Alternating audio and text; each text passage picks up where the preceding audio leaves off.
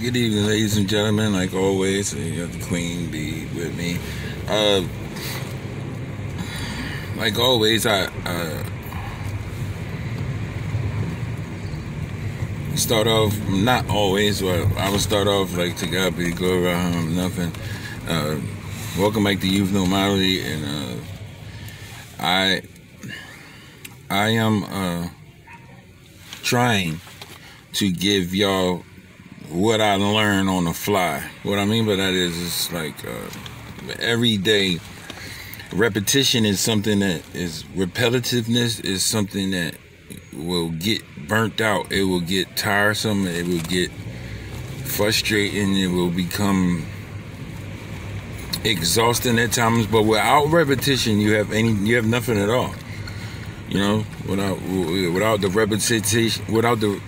repetition of waking up every morning, you have no life. Without the repetition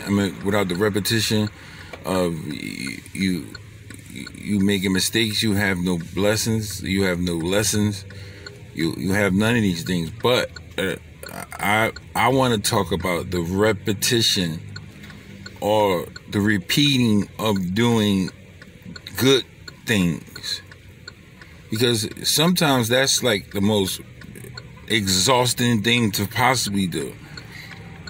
And we always was told that, you know, it's easy. You know, you go to church, you get saved, your life is going to be beautiful. You take your shahada, you become Muslim, your life is going to be absolutely beautiful. And the reality of it is that on all slates, that on all ends of the spectrum is not true. The reality of it is that in order for things to get better, in order for things to get greater, you have to increase the amount of great things that you do. Then that, once again, like always, I tell people like always, it sounds really, really easy, or you could take it like it sounds really, really hard, depending on how you look at it and what your viewpoint and your understanding of it is at the time. But the reality of it is that eventually you will get to a place where repeating things for the sole purpose of doing them for a good reason will become easier.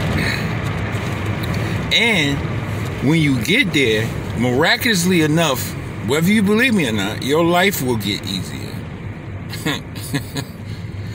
And even though I'm talking to the youth, or my youth, or even though I'm talking to the people who God has bestowed upon me to talk to, I am myself learning that as we speak today. So you say, how can you tell me something that you learning today and expect me to get it, because you can get it today and not have to wait until you're my age to get it? It's very simple. That part is simple. Or you can wait till you get my age and then get it, and then, you know, you'll be exactly where I'm at right now in my life, talking to you. You know, and not saying that you won't be talking to someone about something when you get to my age, but hopefully it'll be something more positive than, you know, trying to get someone to understand that there's a better way, or a better output, or a better, you know, transition to doing things at a better scale than that in which we did. I'm learning about attention spans, and one of the things that I'm learning about attention spans is that people younger than me have shorter ones than I do, and I have a very short one. So as it ticks and tocks to about 5 minutes, I will say bonjour. I will say good day and good afternoon. And remember, like always, I'm learning to be a person of love, and for the sole purpose of being a purpose for love, there are some times where people of love who will get misled and get misdone.